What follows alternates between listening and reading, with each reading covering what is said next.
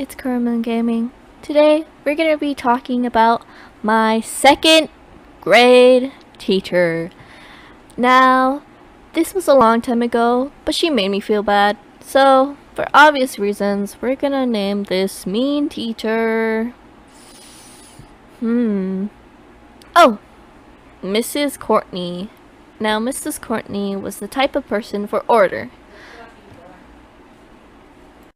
Like, she would not let you be if you had a small imperfection that would distract the class. Anyway, so, the problem with me was I was always talking, and I was so loud. Okay, now straight to the point. The fact that I was loud and always talking, she didn't like that. So I remember the first day of second grade like it was yesterday. So I'm not much of a bad girl, and I've always felt like a good student. I always had A's or B's. So before we started our class, she set rules for us. And the rules were, if we did something bad, we would have to change our cards to a lower card than we had. Besides that, it was the first day of second grade. Everything was going fine until I started to want to make new friends. So I started to talk to people, and then Mrs. Courtney, my teacher, caught me red-handed. She told me to change my card to yellow. I was so confused because I was trying to make new friends. What was the problem with that?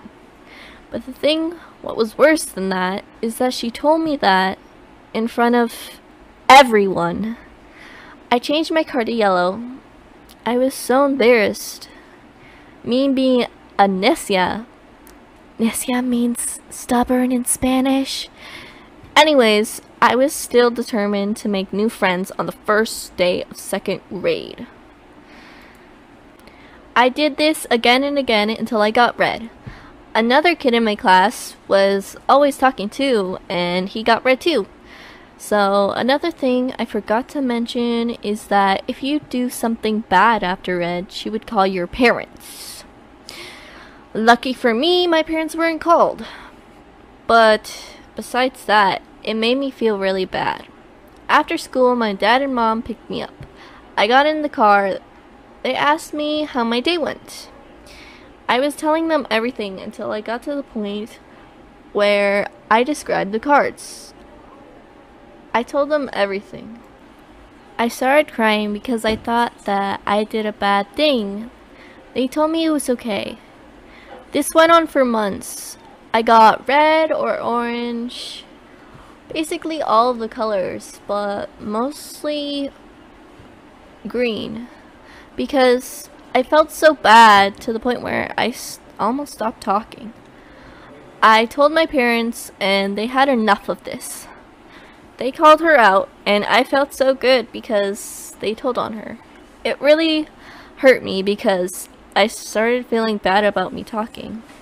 But she didn't hurt me enough to make me stop talking. In your face, Mrs. Courtney. But besides that, this video was really fun. Not really. But after that, I met her later in third grade, and she was teaching preschoolers. So I saw her coming out of the classroom when I saw her being really nice to the preschoolers. It kind of made me triggered because why didn't she treat me and my class like that, like they were treated? But it was fine. I'm glad that I taught her a lesson, because if I didn't tell my parents, then she would be the same. You guys, I want this to be a lesson to you too. If you're in school and if anyone really treats you like this or worse, tell your parents, an adult, or the principal. Just tell someone. Other than that, this video was fun to make, and I hope you liked it. Don't forget to like and subscribe and hit that bell so you never miss a video.